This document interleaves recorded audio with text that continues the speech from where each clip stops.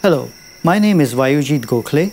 I teach physics and astronomy at Truman State University, located in Kirksville, Missouri. This is a special 360-degree video format. You may look in any direction you choose. If you're using a browser, just click and drag in the direction you wish to view. In 1994, a large earthquake in Los Angeles caused a major power outage throughout the city. For the first time in decades, a truly dark sky was visible above LA. The result was a rash of panicked calls to 911, asking if the earthquake might have been caused by the strange silver cloud in the sky. Ed Krupp, the director of the Griffith Observatory at the time, told the LA Times the stars were in fact so unfamiliar, they called the observatory wondering what happened. The real night sky is now so remote, most people have forgotten what it looks like. Considering we live in a country where 2/3 of the population had never experienced seeing the Milky Way, this reaction doesn't seem out of touch. Imagine for a moment that we could somehow switch off all the artificial light in your city. Imagine never having seen the Milky Way, going from a sky such as this to a sky such as this. Beautiful, isn't it? The night sky revealed in all its splendor, the Milky Way blazing above our heads against an inky black sky. What we are seeing now is an example of a Bortle Scale 1 sky. The Bortle Scale is a way to estimate sky brightness and interpret how light pollution is affecting your view of night sky phenomena. A Bortle Scale 1 sky is something you would experience only in some of the most remote areas of the United States. We started by demonstrating a Bortle Scale 9 sky, the most severe example of light pollution, and moved directly to a Bortle Sky 1, the least severe. Now let's move up the Bortle scale gradually and demonstrate the subtleties that are lost at each scale point as the degree of light pollution gradually becomes worse. First of all, we need a common reference, something visible in the night sky at any time of the year from the northern hemisphere. We have chosen the area around the North Star or Polaris. Let us show you how to find this location. Look towards the north. Find the asterism of the Big Dipper in the constellation Ursa Major. Now find the end of the pot of the Dipper. Use the two end stars to point towards the North Star or to Polaris.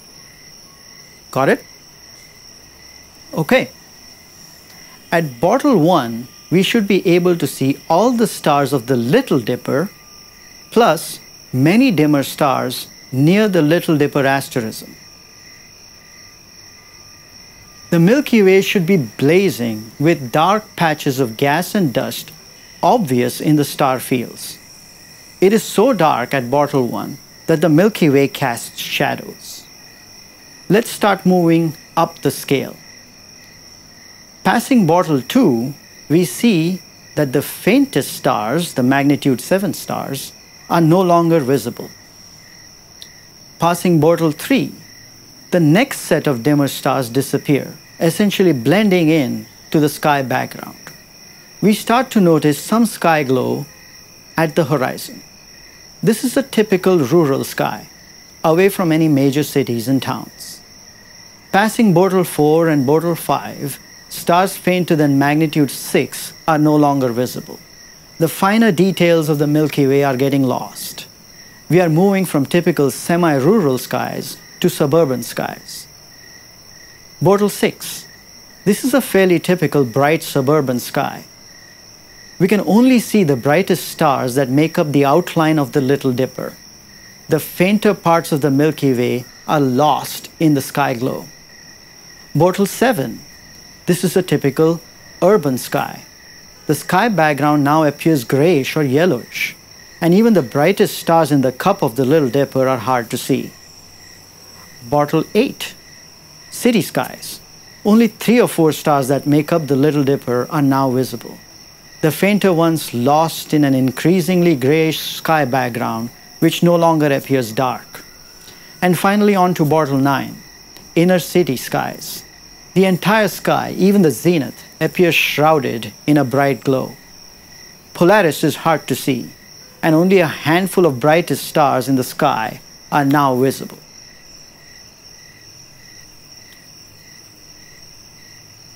We just saw how we are losing our night skies and our ability to admire the sheer beauty and marvel at it. This is especially true in suburban and city skies.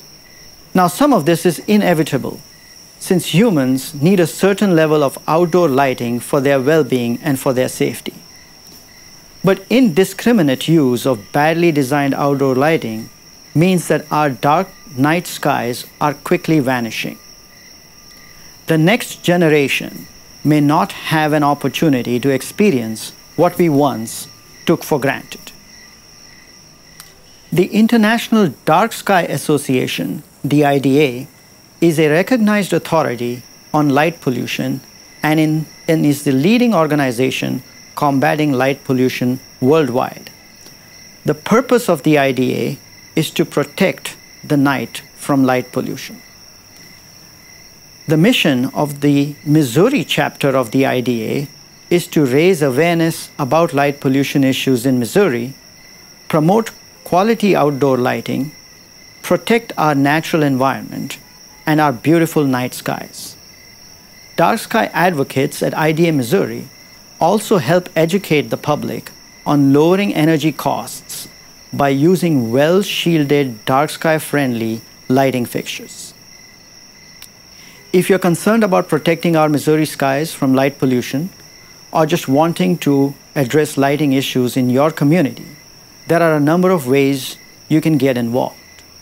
Visit the IDA website at darksky.org and the Missouri IDA website at darkskymissouri.org to access useful resources and information related to the problem and solutions of light pollution. There are a number of ways you can take actions, and if you pan down, you will find the information required to contact us.